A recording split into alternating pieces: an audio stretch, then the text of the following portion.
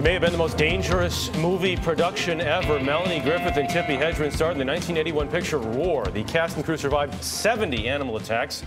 John Blackstone takes a look at a movie that's only making it to American theaters now.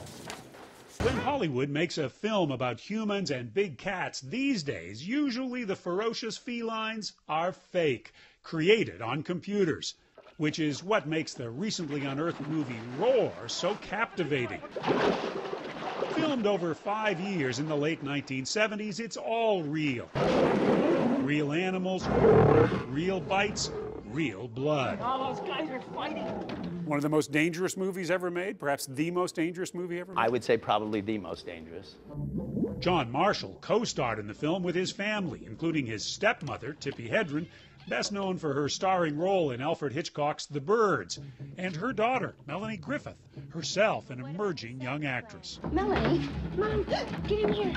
The film also starred and was directed by John's father and Tippi Hedren's husband at the time, Hollywood producer Noel Marshall. The cat's got a little extra. Yeah, that's all.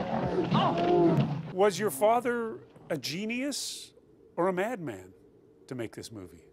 Well, in hindsight, it is a madman. The cast and crew worked with more than 100 wild animals, including lions, tigers, leopards, and elephants that they raised themselves.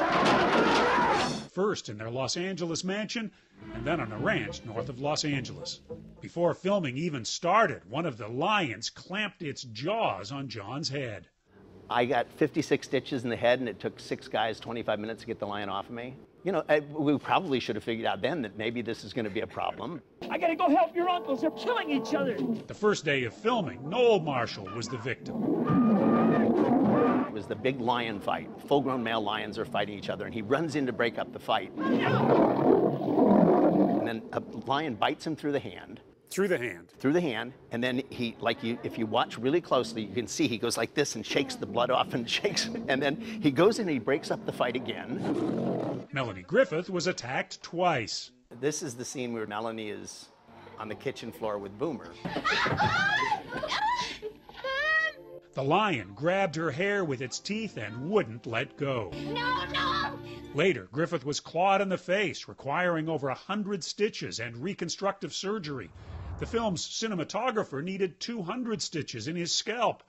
Hedren fractured her leg falling off an elephant. Now, an animal rights activist, Hedren is working to pass a bill in Congress that would prohibit most private possession of big cats. She has expressed regret that her family lived with the dangerous animals. I still, when I watch the movie, have nightmares for a day or two after, watching it. Neither Tippi Hedren nor Melanie Griffith are promoting the film's re-release. In a statement to CBS This Morning, Hedren said, "It is far more productive for me to focus on the positive things that I am doing now." Her ex-husband, Noel Marshall, died in 2010. The movie cost $17 million to make and grossed just $2 million when it was released overseas in 1981.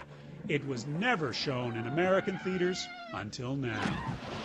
I knew eventually somebody would figure this film out. Be assured that no animals were harmed in the making of this movie, but the same can't be said for the humans. For CBS This Morning, John Blackstone, Hollywood. I'm thinking don't take the kids.